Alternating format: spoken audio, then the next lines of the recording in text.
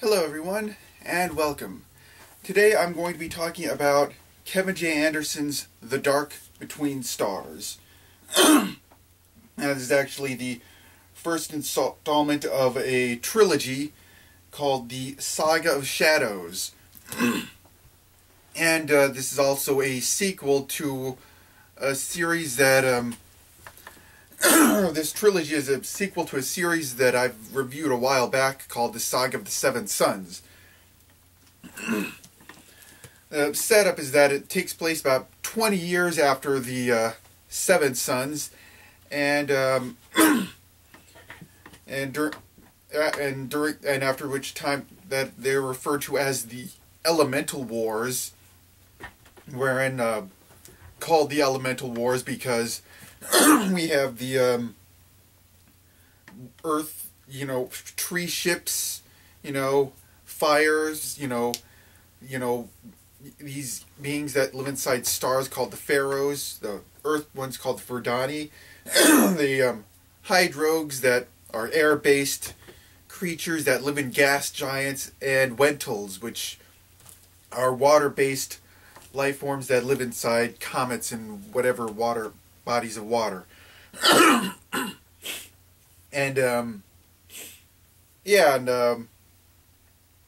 Though now that I think about it, there are quite a few flaws with the Saga of the Seven Sons. I thought it was fantastic at the time that I read it, and I still do, but I recognize there are plenty of flaws that make it kind of suffer. There's, I guess the most particular one would be like so many characters, as well as just how long the series was. I mean, 7 installments, and then there was the roamers, which were kind of annoying and stuff, with how apparently even they want to be like a separate nation and treated like separate and stuff, not have to necessarily go by the same laws, but it seems, but they still want to have all of the benefits of being part of the Hansa. They still want to have a military come in and protect them, and they refuse to build a military of their own, because it's not really profitable. So even when the military starts attacking them, then they keep you can't attack us, we're civilians. Even it's completely obvious that after it becomes so obvious that they're not going to give a crap about whether they're civilians or not. And even when they're arming the ships to fight the military, and sending them out, they're still sending the message from the space station is we're civilians, don't attack us, yeah.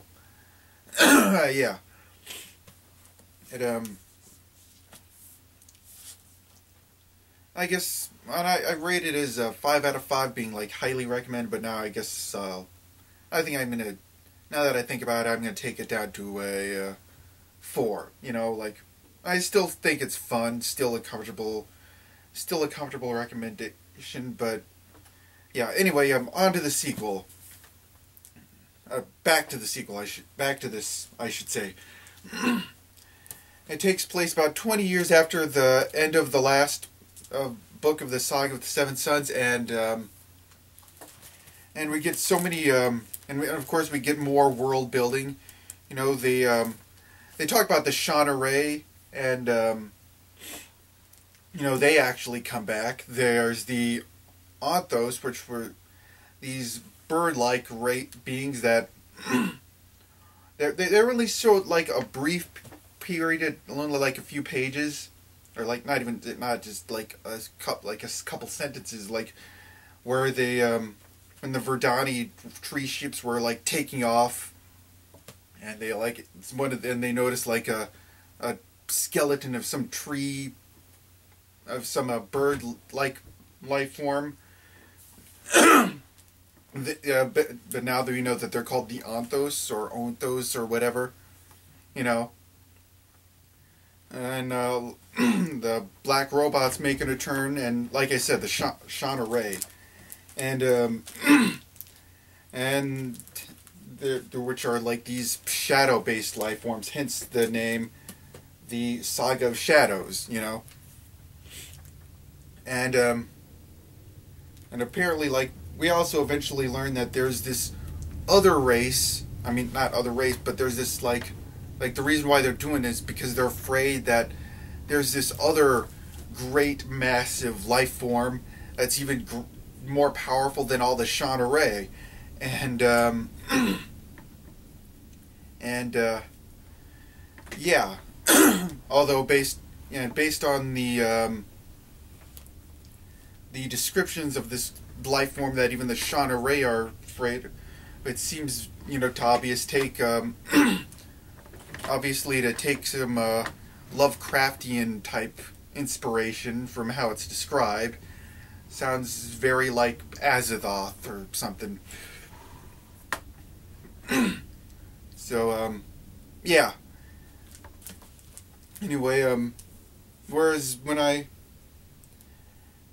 there's still the flaws, you know, like, there's still the, parts where, like, there's still quite a lot of characters to keep track of, you know, there's, and, you know, there's like, you know, I still find the roamers annoying, but, overall, I like the world building. I like the, I always like the little index things where they explain all this stuff. Like, it's not really necessary, but it's just nice to have it there, you know. And and of course they solved one of the problems with the Saga of Seven Sons by taking this down to a trilogy, you know, which is why I give this a rating of 4 out of 5.